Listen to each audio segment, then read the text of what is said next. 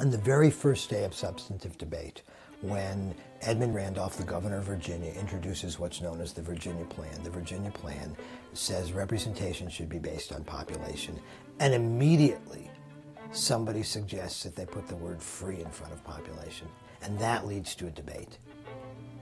And they decide not to debate that any further that day. They debate how you count slaves for representation over and over and over again.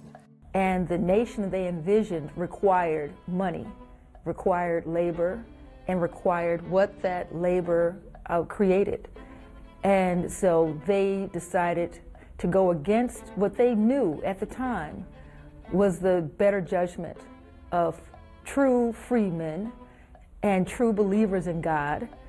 And they decided that they would put their greed before all else. This is a commerce equation that works. We know if we work people for free, on land we obtain for free, we make a profit free and clear.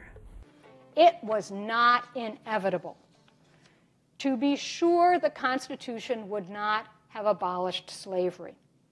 But I believe that the multiple protections for slavery were not foreordained.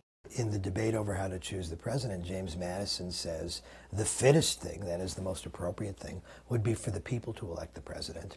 And then he says, but if that happens, our Negroes won't count. And of course, what he means by our Negroes won't count is the slaves aren't going to vote.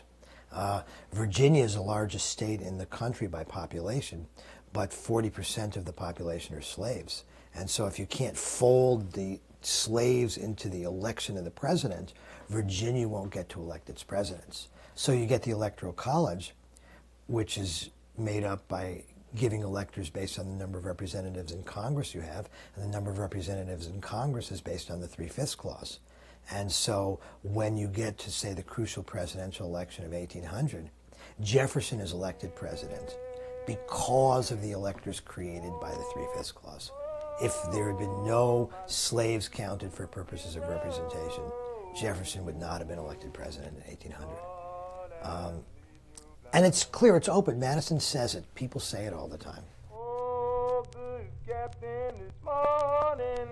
And without the 3/5 clause and the rise of the Southern slave power in national politics, our entire national history would be different. And the rationalization for slavery continuing and for the compromise to allow slavery to continue is based on what we're still dealing with today, which is a nation of disparate backgrounds and religions and beliefs brought together in a way that coalesces around whiteness. And one way for whiteness to actually have a reality to it is to have blackness, is to have people of color, is to have the other. And so the xenophobia has been a part of the beginning of this nation. Martin warned the continuance of slavery, quote, ought to be considered as justly exposing us to the displeasure and vengeance of him who is equally Lord of all, and who views with equal eye the poor African slave and his American master.